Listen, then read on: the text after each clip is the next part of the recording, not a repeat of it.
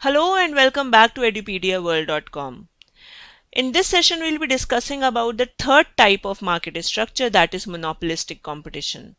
Now, because now you already know about what is perfect competition and what is a monopoly situation, so now you have all the information you need to analyze what is a monopolistic competition.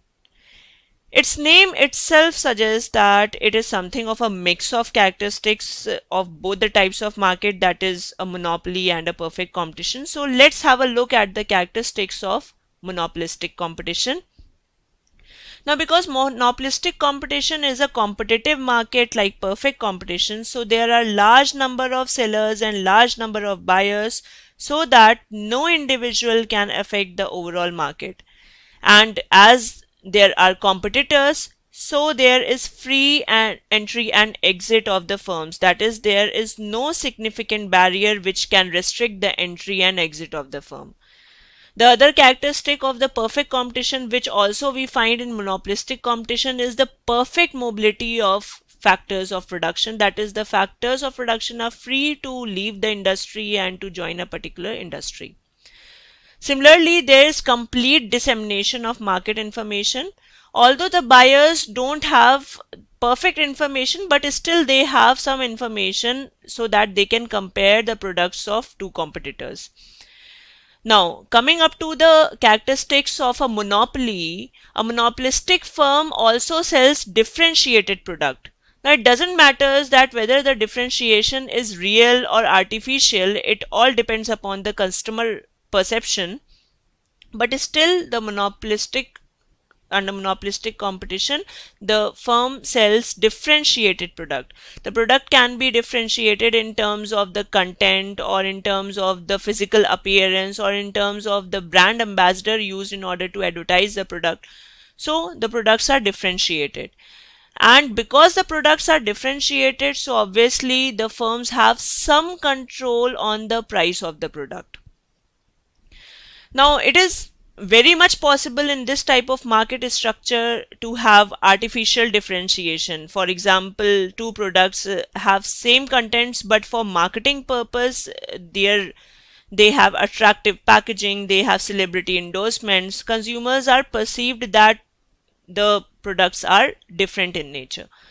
Now, so in the end, if the consumers perceive the product to be different, they are different. It doesn't matter that whether the difference is real or artificial. Basically, in this type of market, consumers are fooled due to lack of perfect information in the market.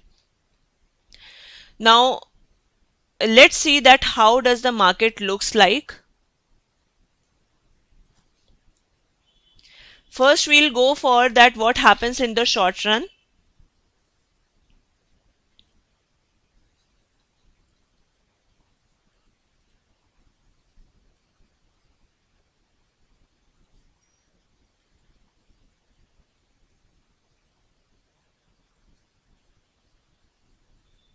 Price and output determination in short run.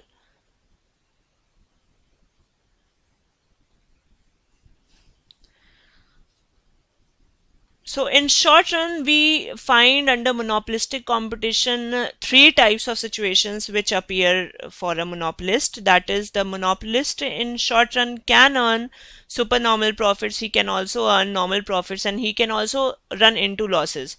So let's see how. The first situation is that they are having supernormal profits.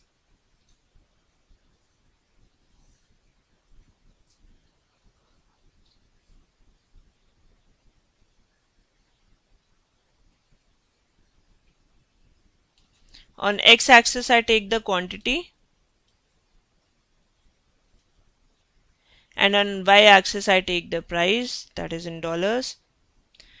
So see, here what will the demand curve look like? It all depends upon the type of demand in the market. See, the demand faced by each producer under monopolistic competition will be a small fraction of the overall market demand, and the demand will be highly but not perfectly elastic. So if we compare the demand curve of a monopolistic firm under monopolistic competition as compared to the perfect competition, in perfect competition we had a straight line which was parallel to x-axis, but in monopolistic competition we will have a demand curve which is sloped downwards,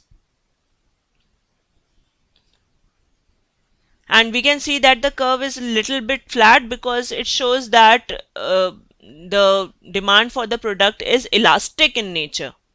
That is, price elasticity of demand is elastic. With 1% change in price, there will be more than 1% change in the demand of the product. Now what happens to the marginal revenue curve? Because this demand curve also shows the average revenue, so due to this the marginal revenue will also fall down, but the fall in the marginal revenue will be greater than the fall in the average revenue. So we'll get a curve like this. This is the marginal revenue curve of the firm. Now how to determine the profit maximizing output? The rule is the same, where marginal cost is equals to marginal revenue, we get the profit maximizing output, and the marginal cost curve in the short run will be the same as in other types of market structure. So we get a curve like this.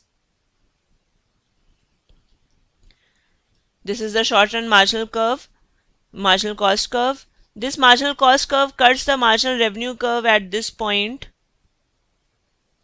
So this is the profit maximizing output. Now we extend this point in order to get the price. We extend this point to the demand curve, this line to the demand curve, and we can determine the price of the product. So this is the price.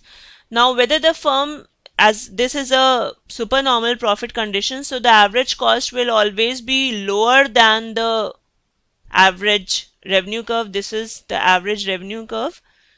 So the average cost will be lower than the average revenue curve. So we get a curve like this. This is the average cost curve, and it cuts the average revenue, it cuts the price quantity curve at this point. So, and it is the difference between the average revenue and the average cost is this much. So this is the profit which is earned by the firm in the short run.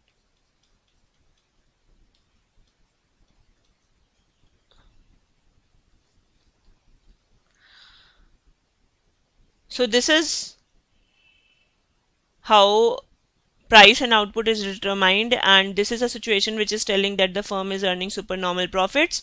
Now let's see that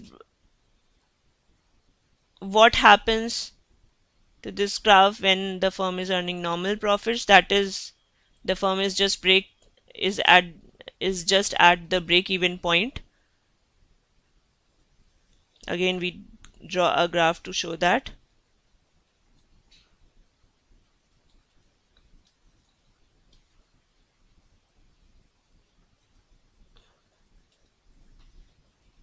So again the firm has the same type of demand curve. That is an elastic demand curve where D is equals to the average revenue curve. We get the same type of marginal revenue curve. We get the same type of marginal cost curve. The difference will be only in the average cost curve. In order to determine the price, this is the optimum quantity where marginal cost is equals to marginal revenue, and this is the price. The difference will only be in the average cost curve, because average cost will be more than average, will be at the equal point with the average revenue curve. That is why the firm is at break even point. So this is the average cost curve which we are getting. So we can see here that at this particular point the average cost is equals to average revenue. So the firm is at break even point. So this shows a condition of normal profit.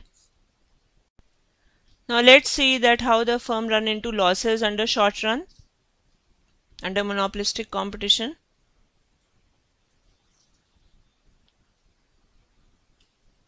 The third condition is of losses.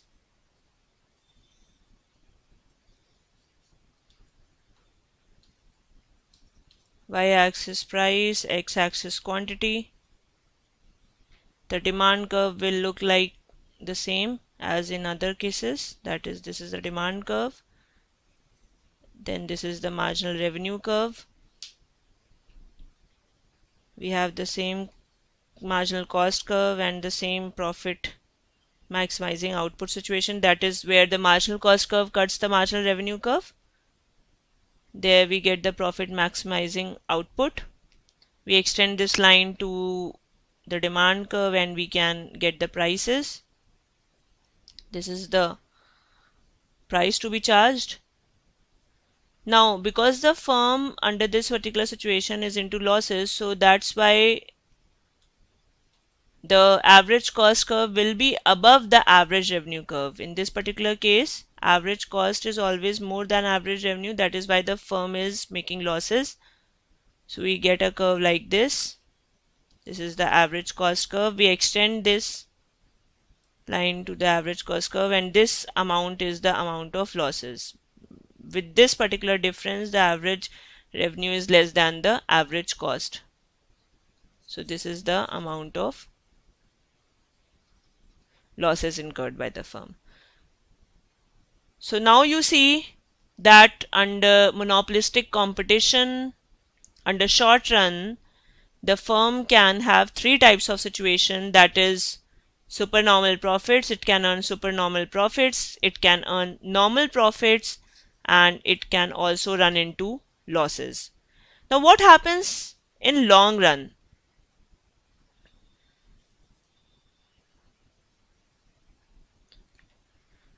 See, under long run, because the firm has, so we have seen three situations in the short run that the firm can earn supernormal profits, the firm can reach a break-even point, and the firm can also run into losses in the short run.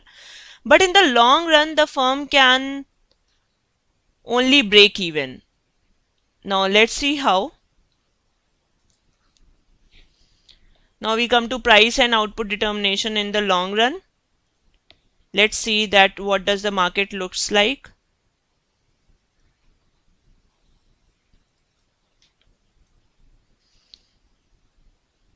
We take the quantity and we take the price.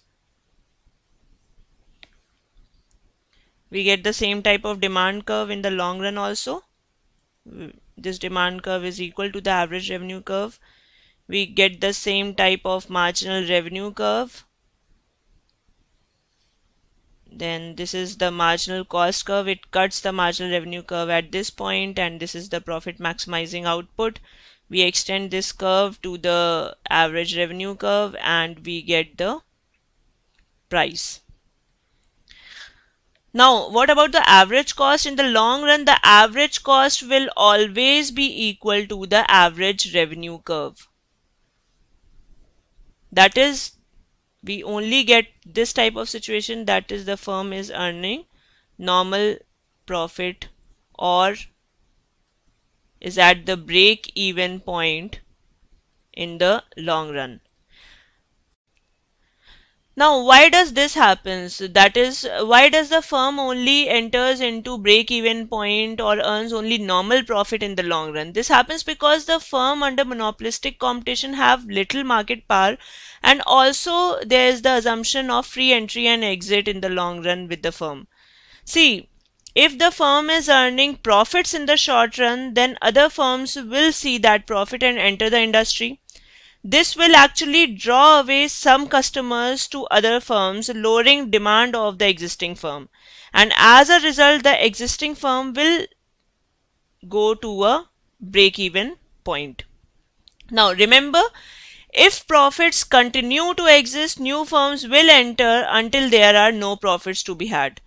Now again, the firms start earning losses in the short run. If they start earning losses in the short run, then in the long run, some firms which are not able to bear the losses, they will start going out of the industry. So what happens to their customers? Their customers will then shift to the other sellers in the industry, which will increase their demand until such point that they can break even. That is, again they reach to this break even point. At that point, exit from the industry stops because the firm have reached to their break even point, which actually enables them to continue in the industry. So, in a monopolistic competition, under long run, firm just earns normal profit.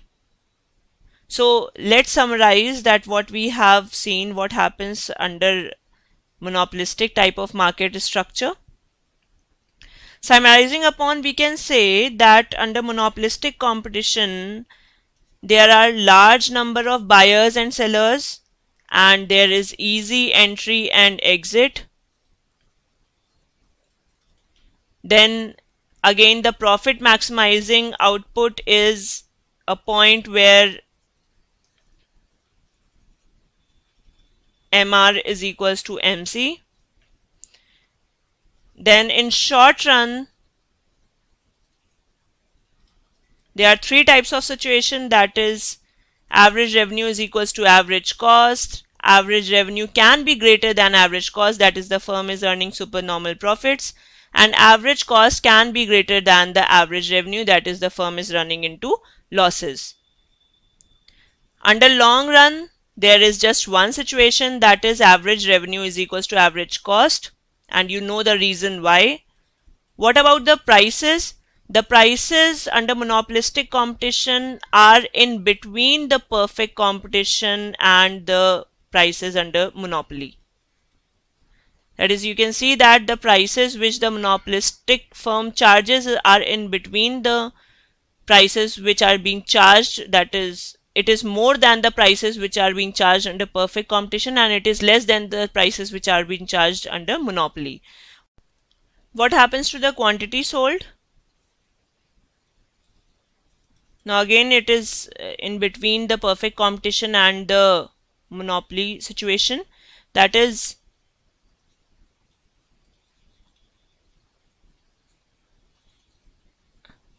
under monopolistic competition. The quantity sold is more than the perfect competition, and it is less than the situation of monopoly. So this was all about monopolistic competition. So I suppose that you have understood that what is monopolistic competition, what are its features, and how price is being determined under short run and long run under monopolistic competition. In the next session, we'll be continuing by discussing the fourth type of market structure, that is oligopoly. Till then, have a nice time and thank you for watching Edupedia World.